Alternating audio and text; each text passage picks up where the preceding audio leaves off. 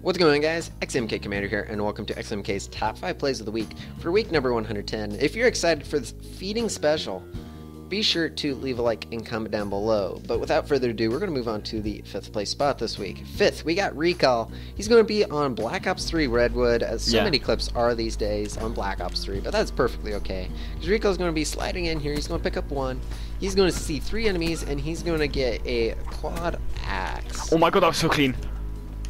Oh my god, I said quad axe. Yes, you did, Recall.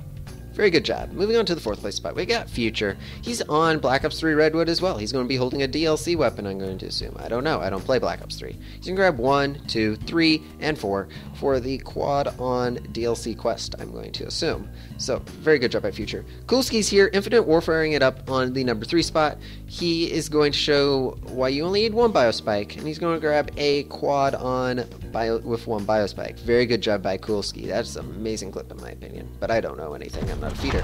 Chappelle's coming in here at the number 2 spot. He's holding the L4 Siege. He's going to pick up 3 up here. He's going to slide down here. He's going to pick up 2 more for the 5 on Axe L4 Siege quest, which is an amazing job.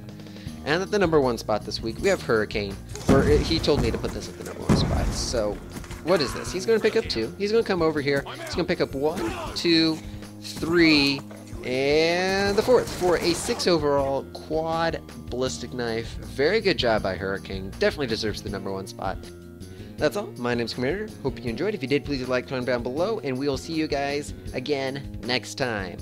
Words are hard.